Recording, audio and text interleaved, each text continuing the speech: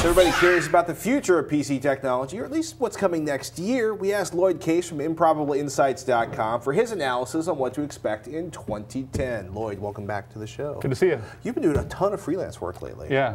Who are you Maximum writing for? PC, Tom's Hardware, Anantech. What's been the Hot Hardware? What's your favorite article so far? Probably the one that was where I wrote about the Radeon HD 5870 because it was so out of left field. Nobody expected ATI to do that well. It's just ridiculously fast. Yes. And actually, I guess Trilby do a true HD support over the HDMI. That's what I hear. Yep. Of course, no one we know, even in the HD theater community, seems to actually have a receiver that supports Trilby True HD. Or I guess we do. We have to send one back. But in our home, it would be nice just once to have a receiver that supported True HD. Well, you know, we can dream. So hey, CES is coming up. I'm sure they'll show some off there, right? Oh my goodness. Well, let me rephrase it. One that I can actually afford. There you go. Or justify. It's one that doesn't cost more than a month's rent. Anyhow, right. What's coming up in, I guess, should we start with CPUs? Is that kind of where the big changes are? Yeah, the magic number is 32. 32 nanometers. That's right. So that's going to be the next sort of phasing down in production. That's right. Intel's transitioning to 32 nanometers starting in early next year, very early next year. I think we'll probably see some stuff at CES timeframe. Okay. Both on laptops and desktops. They've got this 6-core monster called Gulftown that they'll ship. As well as some interesting low power. When I say low power, I mean it consumes low power, but they're actually pretty powerful CPUs. I've been playing around with one of them. So what we're talking about here is basically they shrink the die that basically the circuitry takes up less space, and it also usually means a reduction in power and a little bit of a performance boost. Yep. And also this thing has AES encryption acceleration. Oh, wow. So we kind of neat. So it's a spook processor. Right. So what's going on, or I should actually say it's probably a digital rights management processor. What's going on with Larrabee? Is it gone? It's become what Intel likes to call a development platform, which means it's not going to ever see the light of day.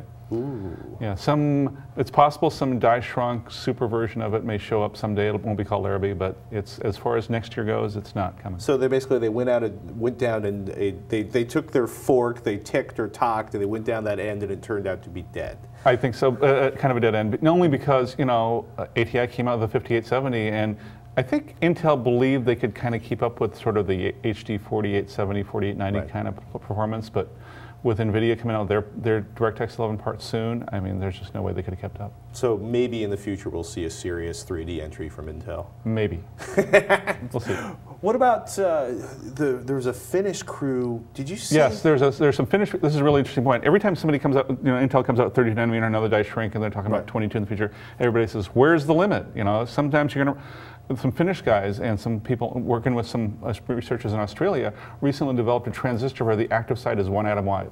So you're basically literally talking like an atom of transistor, an atom of insulator, another atom of transistor. You know, I don't have all the details and what all those little parts fold up, but clearly we have a long ways to go even with traditional types of transistor technology. Because a couple years ago it was like, the heat, it won't work, we're going to go from copper to optical computing, and so has that been staved off, the need for a little while, yeah. I mean, there's still a lot of research going on those alternative computing models, but I think that the traditional model is still going to hold true for a while.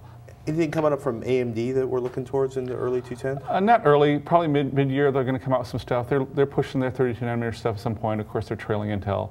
They've got their what they call their Fusion initiative, where they're going to put graphics on the CPU. Intel is shipping a version of their next generation 32 nanometer stuff with the graphics, but it's really a separate chip in the package, not actually integrated onto the die. And that's all going to be sort of the medium to low end units.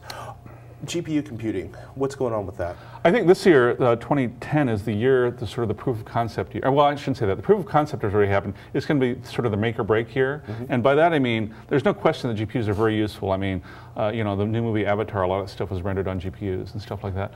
But I think in terms of mainstream applications that you run on your notebook PC or your desktop, where everybody's using them, I think this is sort of the make or break year for that. And I'm talking about non-gaming apps, obviously.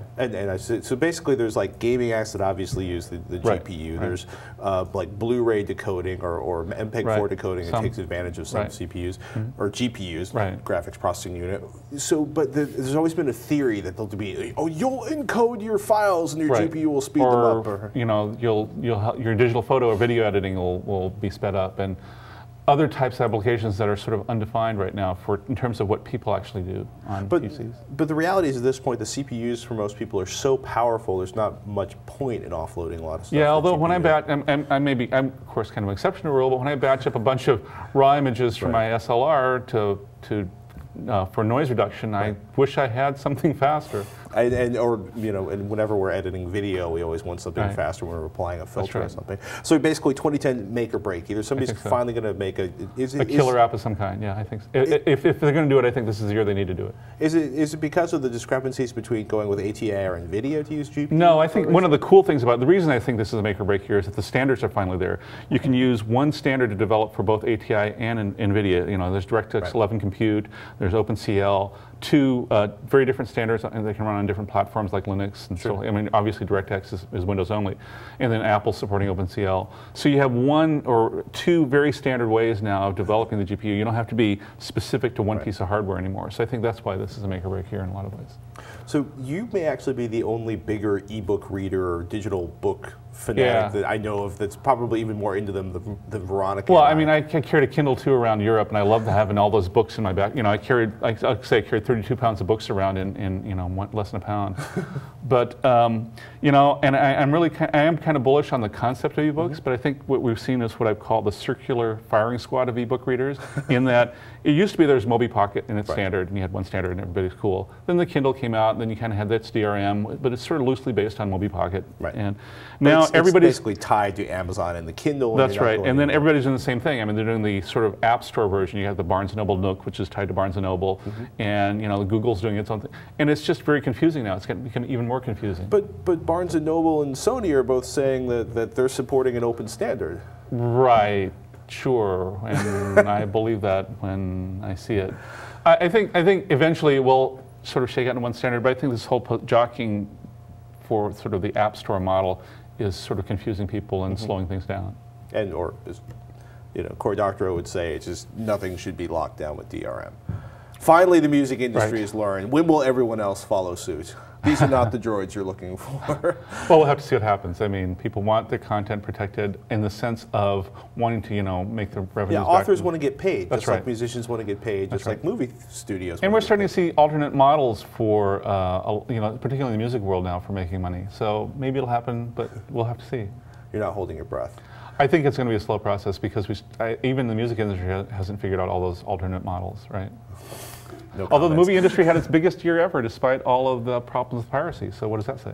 Obviously, we need to put more butts in the theater seats. Right. And you know, the people are buying discs and watching on Hulu. And Hulu is going to become. It'll be interesting to see whether the internet models like Hulu will become, and if they go the paid model, will be successful when they go pay. You're going to be all over CES this year. Who are you going to be covering it for? I'm going to be covering for comms hardware, and I'll be focusing mainly on high-end PC enthusiast stuff. So that's my thing. And despite the fact that's my focus, my dance card's already almost full. I mean, I got lots of appointments and stuff. Yeah, there's a ton. Everybody was afraid that there was going to be nothing announced at CES this year. It looks to be I think people are just announcing everything at CES this year. Right, right. A lot of the other shows at CES, well, CES has become what a lot of other shows used to be. It's kind of become the mega show now. Loyd, excellent stuff as always. Ladies and gentlemen, you can catch up with more of Loyd's work at improbableinsights.com.